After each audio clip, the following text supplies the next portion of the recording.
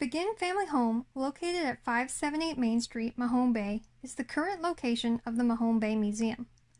3 generations of the Begin family lived in this house from about 1875 to 1959.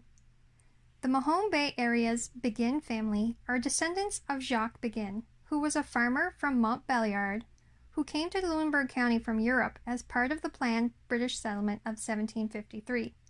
They spoke French at the time and would have been known as Begin, rather than the anglicized Begin we generally use today. Jacques' great-great-grandson was Benjamin Begin. Benjamin married Sarah Louisa Beck in 1870, and their marriage registration listed Benjamin as a sailmaker. Their son Charles Benjamin Begin, who also went by Charlie, was born in 1874, and that same year his father Benjamin purchased this land lot in Mahone Bay. We believe Benjamin had this house built shortly after that, around 1875. The original house was quite small, but a very long addition was soon added on the back of the house that allowed Benjamin, and later his son Charles, to make sales on the property on the upper level in a sail loft. Charles's grandchildren later recalled dancing in the upstairs sail loft and described it as having a vast set of windows along one side that opened to allow the sail fabric to be rolled in from the ground outside, rather than carrying it up through the house and into the narrow staircase upstairs. On the Lunenburg County map by Ambrose Church, dated circa 1883, you can see this house is listed as being the home of B. Begin, and under the map's business directory for Mahone Bay, Benjamin Begin is listed as a sailmaker. Benjamin passed away 3 years later in 1886. His son Charles was only 12 at the time. Charles went to work on his uncle's farm for a few years, but he had likely learned a lot about sailmaking from his father, because at just 16 years old, Charles is listed as a sailmaker in the 1891 census in Mahone Bay and was making sails in the home at 578 Main Street, just as his father had. A few years later, Charles married Emily Louisa Rodenheiser in 1895. Pictured here around 1899 is Charles Begin and his wife, Emily Louisa, and their first 2 children, Nora Bell and Anna Louise, who was the last Begin family member who owned this house. Charles and Emily went on to have 3 more children, Willoughby, Ellen Maud, and Gurney. In 1901, Charles is again listed as a sailmaker in the census, and in 1907, he is listed in the McAlpines, Nova Scotia Directory, 1907-1908, as owning a company named Langell and Begin, which was described as yacht and general sail makers. He co-owned the company with his business partner and neighbor, Obed Ammon Langell, born 1868 in Mahone Bay, son of the Mahone Bay shipbuilder Titus Langell.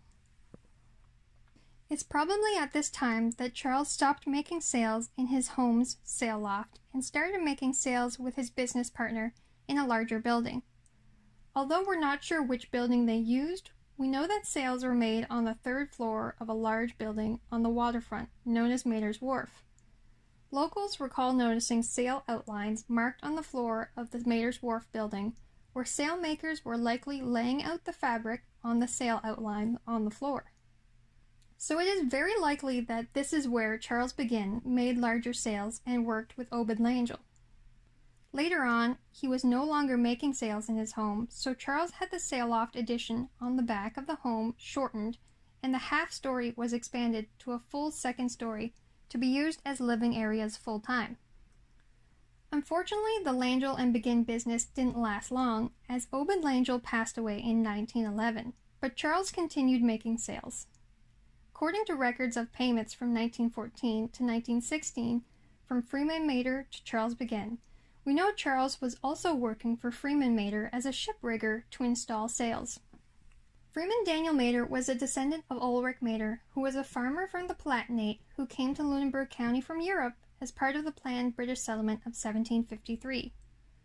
Freeman Mader was born in Mader's Cove in 1864 to Daniel and Elizabeth Mader, and lived in Mahone Bay as a fisherman and then master mariner, who went on to become a ship rigger and was known as Rigger Tom. In 1892, Freeman married Mary Burgoyne and is listed as a master mariner on their marriage registration. Freeman had been a rigger since at least 1911, according to the census from that year, but at some point he began managing a rigging crew of men and paid them 15 cents an hour.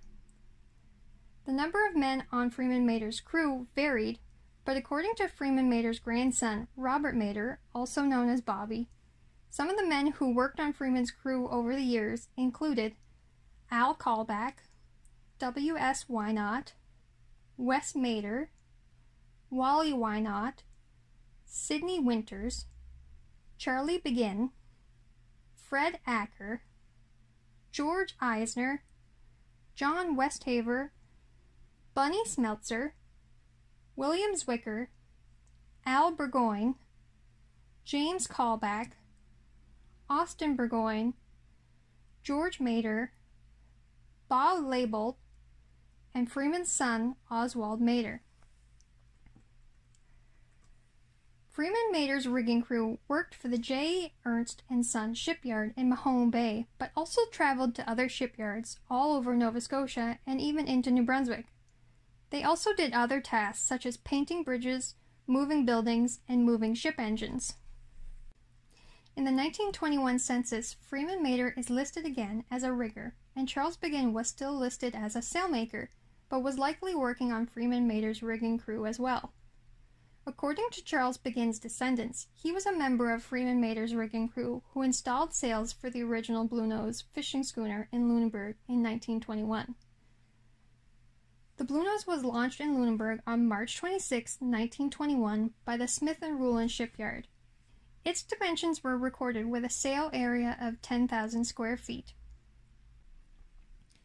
As you can see here, it was launched without its masts or sails, which was common.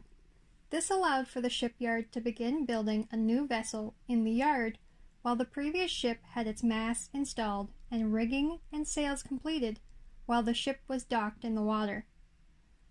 Freeman Mader's team of riggers, which likely included Charles Begin, installed the necessary system of ropes and wires to control the sails, and completed their work quickly so that by April 15, 1921, the Bluenose was ready to sail for the Grand Banks, where its crew fished for cod off Newfoundland.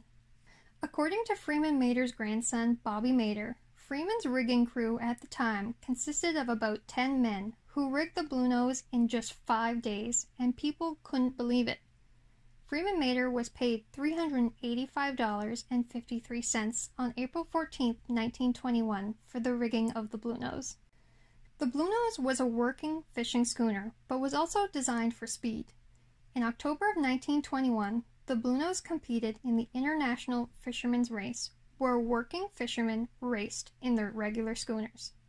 The Bluenose won and was undefeated for the next 17 years in the International Fishermen's Race.